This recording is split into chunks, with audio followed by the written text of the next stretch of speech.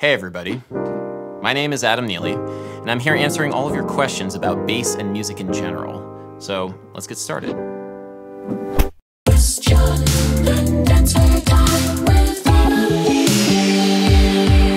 Juan Pablo Martinez writes, Level 7 reminds me of the true level bit in Rick and Morty. After listening to it, equal tempered harmony sounds crooked. Everything's crooked. Reality is poison. I want to go back. Yeah, I think that analogy is pretty good. And there are actually a couple other people who referenced that Rick and Morty sketch, so I think it's fairly apt.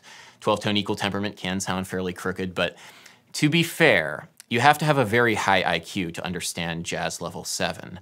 The harmony is extremely subtle, and without a solid grasp on extended just intonation, most of the music will go completely over a typical listener's head. Sean Barnett writes, what are 6/9 chords? Okay, let's finally come to this. I'm talking about 6/9 chords.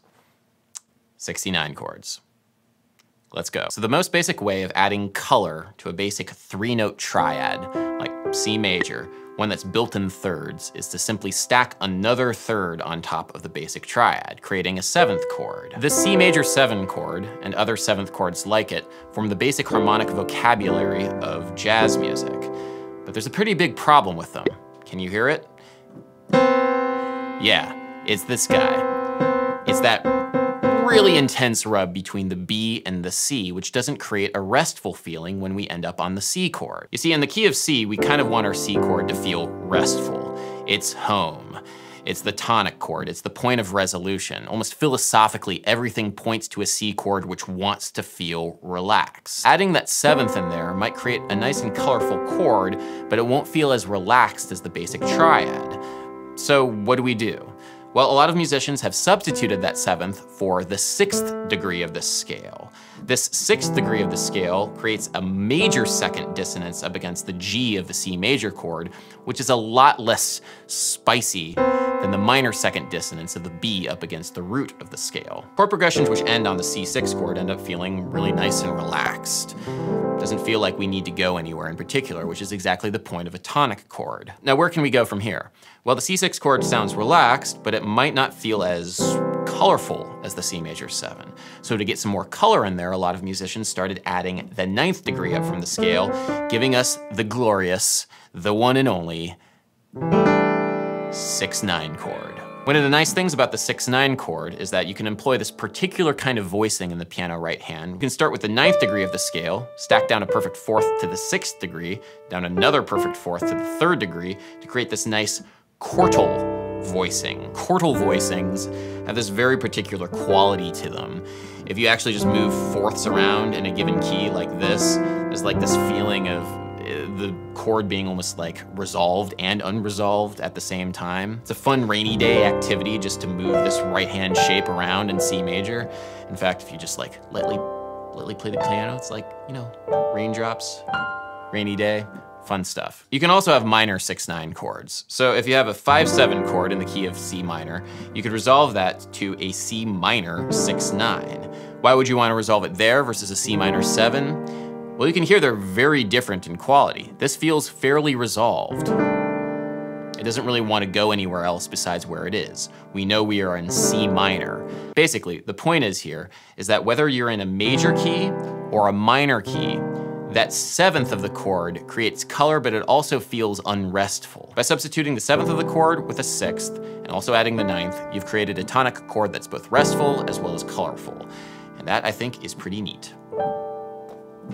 Emerson Chavez writes, why did this appear in my feed? I don't even like jazz. You might not like jazz, but YouTube's recommendation algorithm certainly does, so. Research shows that our algorithms love jazz.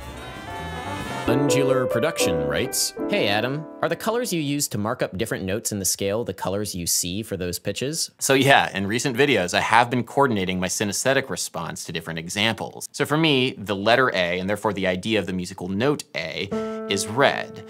B is black or blue, C is yellow, D is kind of a teal, green, blue situation, E is purple, F is green, G is brown. Now what I was finding is I wanted to add a little bit more color to my videos just to make them more exciting and fun for the kids. But the problem was the color couldn't be arbitrary. Like for me, I put so many hours into editing my videos to make sure that they look right, and this looks so wrong to me. this looks terrible. Ugh, this looks so much better. So what that means is that for me to get my videos to look right, I have to draw on my synesthetic responses. And the problem is that synesthetic responses differ quite wildly from individual to individual. What this means is that if you have synesthesia, I'm so sorry for this. This looks and feels completely wrong to you probably, but because that is my video and these are my reactions, this is how I'm gonna edit it, so deal with it. Luigi Vecchio writes, could anyone name me any jazz pianists from our days that would be considered analog as far as influence on young students to Mark Juliana, Nate Smith, or Ari Honig as drum players? I found these three very inspiring. Yeah, so of course, one name that I definitely want to mention is Corey Henry, an amazing keyboard player and organ player who's worked with Snarky Puppy and his own group, the Funk Apostles.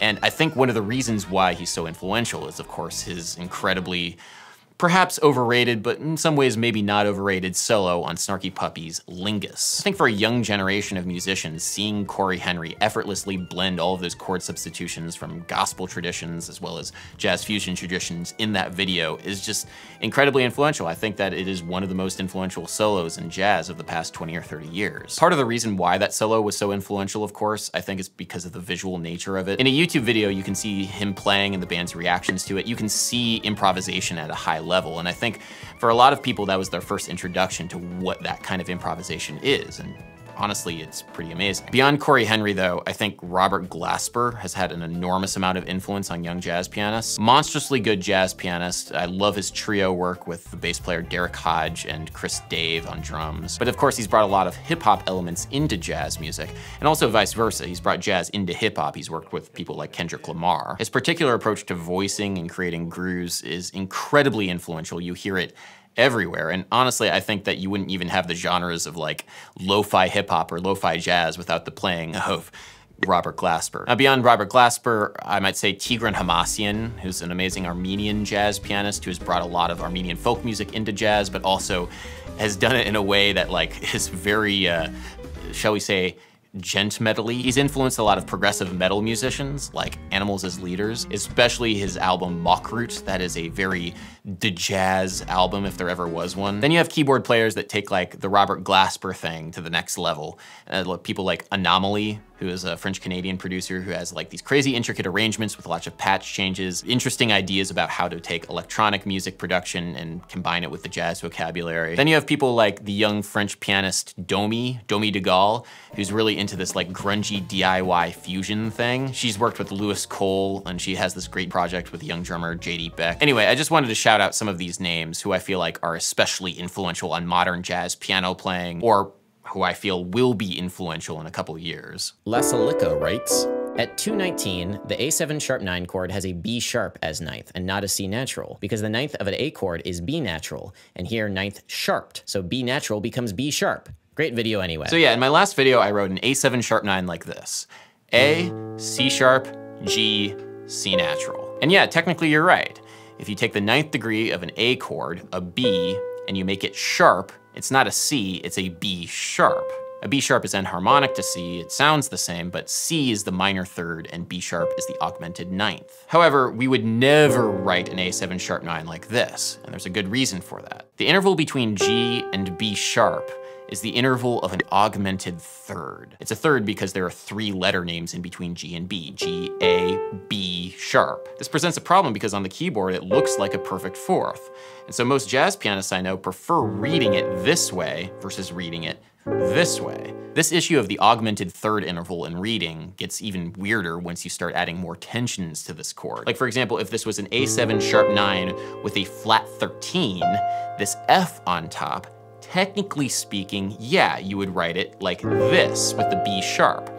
The problem is the distance between B sharp and F is one of the weirdest intervals you can possibly think of. It is a doubly diminished fifth, which doesn't look right at all. This is a perfect fourth on the keyboard, and this is a perfect fourth down. It's so much easier for a pianist to conceptualize perfect fourths rather than a doubly diminished fifth and an augmented third, and so we write it that way rather than writing it the way with the B sharp. This is an example of a little knowledge being a dangerous thing. Yeah, technically B sharp is the correct way of writing it, but it's also the incorrect way of writing it because of all these extenuating circumstances surrounding that decision to write it that way. Sometimes the wrong answer actually ends up being the right one. Metallica Rocks 911 writes, what does vibed mean in the context that Neely had mentioned in the video? Okay, to get vibed by another musician is to have that other musician give you negative energy, whether through passive-aggressive comments or a look or anything really, because they feel like you are not playing music well enough to their standard. Now weirdly, in jazz culture, there's kind of a tradition of vibing, and the supposed justification is that it keeps musicians from being complacent, keeps musicians from being lazy, if they're constantly being driven to be the best musicians that they can be and uphold the craft. That's the thinking behind vibing anyway. But in my experience, vibing is just a bunch of insecure musicians taking out their insecurities on others, and it is an incredibly toxic and low activity, and I don't have any room for vibing in my own personal life. So if you see somebody getting vibed, just say no. Just say no to vibing, everybody. Let's make the jam session a vibe-free zone. Let's say, that's killin', and yeah, man, more often.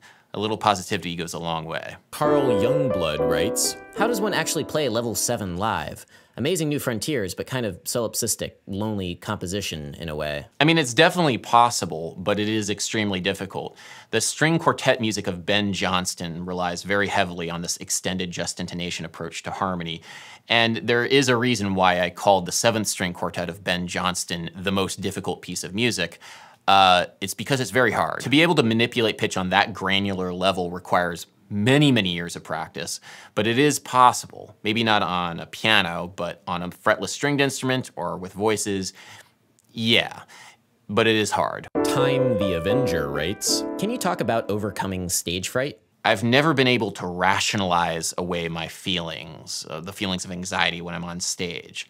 I've never been able to think my way out of stage fright. Instead, these feelings, and I honestly think most feelings, are embodied. Like it's a physiological reaction to the things that you're feeling. And so the best way of approaching it is training your body to react differently, not your brain. With that in mind, the miracle catch-all cure for stage fright has always been breathing, focusing in on inhaling and exhaling and really making breath the center of all of your attention and trying to let everything else go. I don't think the importance of that breathing cycle in overcoming stage fright can really be overstated. It is very, very important. So if you're feeling terrified before you get on stage, try breathing. And actually a good exercise is to try breathing with somebody else. It might feel a little ridiculous to do collective breath with another person, but it works. You'll be a lot less anxious on stage. Obvious Throwaway writes, question for your next Q&A. Let's say you lost your fingers' calluses for whatever reason, being working on production, started learning a different instrument, got a job, whatever, and you have to play a stringed instrument in a week. Would putting your fingertips on a hot griddle for a second help you get your calluses back quick? Okay, so first of all, please don't burn yourself. That sounds horrible. Don't do that. I've never heard of anybody doing that, and probably for a good reason. That doesn't sound like a good idea. Please don't do that. That said, there have been instances in the past of me playing upright bass and plucking hard with my fingers where I haven't had that time to build up the calluses. In those instances, I have used a little bit of super glue, crazy glue, and put them at the tips of my fingers, let them dry so I had a little bit of a coating to survive and get my way through the gig. Not the best idea. Use that as a last case scenario if you desperately need it to survive a gig situation. But otherwise, just suck it up. A little bit of pain in the fingers is way better than just burning your fingertips. That sounds horrible. Please don't do that. Esther Bester writes, wait, I only just found out that you're half of Sungazer. I've been listening to this stuff for a little while already, a handful of songs scattered into playlists, and I figured you just liked the band whenever I heard it in your videos. Ah, that's cool. I'm glad that people are finding my band Sungazer outside of my YouTube channel. It's kind of cool to hear that, you know, you're listening to Sungazer because it's just cool music and not because it's YouTuber Adam Neely's band. So that's cool. If you happen to be a fan of Sungazer, my band, and the band that provides the background music for a lot of my videos, we're going on tour this fall. I have the link in the description of where we're going. It's gonna be a short tour. There are gonna be longer tours next year, I swear. But if you want to come out and say, hey, we're gonna be playing, we're gonna be touring with Shub Saran, and it's gonna be a fun time. So thank you so much for watching. If you enjoyed this video, if you enjoy my videos in general, please thank my patrons over at Patreon. And yeah, here is a Sungazer outro. Hope you enjoy.